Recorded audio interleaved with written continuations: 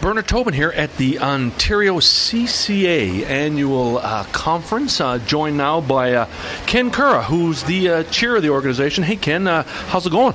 It's going great today. We got a full house and lots of good information, so we're having a lot of fun. Now, Ken, this is the 15th year for this meeting.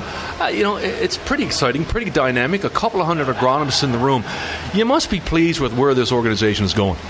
Yeah, it's fun having been on the executive in recent years and on the board of directors to really see the growth in the organization, the growth in the conference, and the vigor around it. Almost 300 registered. I believe the number's 286.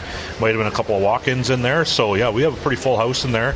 Awesome to be part of something that's growing and a well-respected organization and program. Now, you're over 600 in membership. You got about 110 ready to write the exam. What does that say about the state of agronomy and the need for CCAs in Ontario? Yeah, so that's a real indicator of grower demand.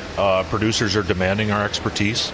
That a certified crop advisor comes up the driveway and brings to their table and to their farm, and certainly in the distribution channel as well, because we are certified crop advisors, but some of us do sell products to farmers. That expertise required to recommend those products in the right way and from an ethical standpoint, and really help those producers work on their crop management challenges and impact their bottom line in a positive way. That's important. There's high demand for our expertise in the field. I think, people have said you've also got some kudos coming your way for reacting to the needs of the industry. And, 2 years ago, I think you started the 4R certification. I think you're up to about 89 members who've gotten that right now. How does that fit into the equation? Yeah, that's an awesome success story for the CCA program here in Ontario, and that was really driven by an agricultural and social need, which was primarily Lake Erie water quality, right? So the 4R strategy and the specialty for the CCAs that came along with it.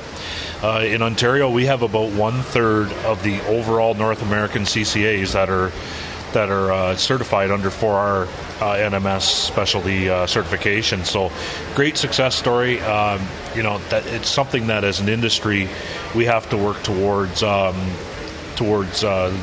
soil and water quality and making some advancements there for the long-term viability of crop production. Now, the other thing you're always involved in is public policy. There's all kinds of policy and regulations being made and developed that impact agriculture and farming. As a board, you're very busy.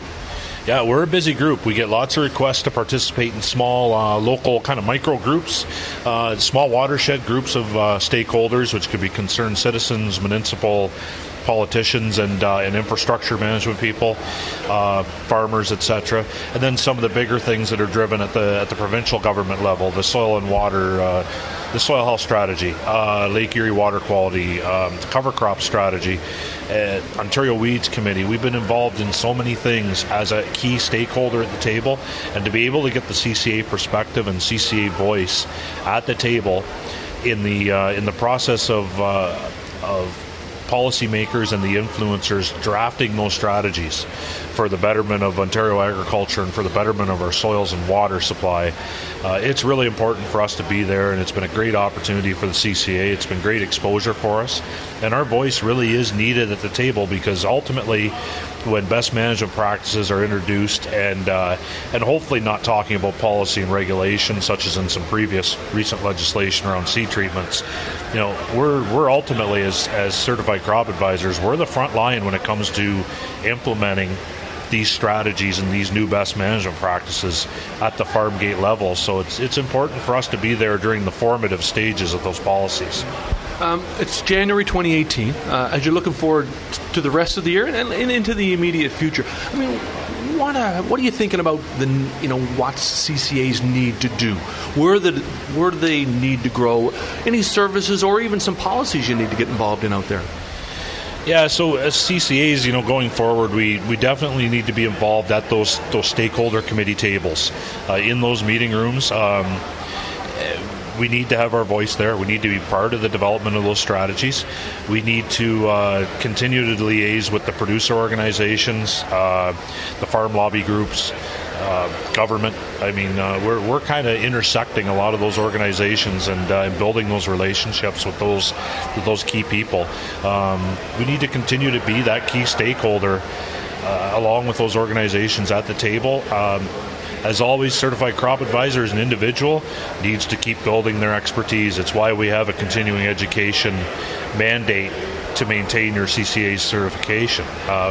We need to keep getting smarter. Agriculture is changing, and we need to change along with it, and we need to become more adept at what's new as far as those changes in agriculture and really help our producers implement what's new and better on their farm.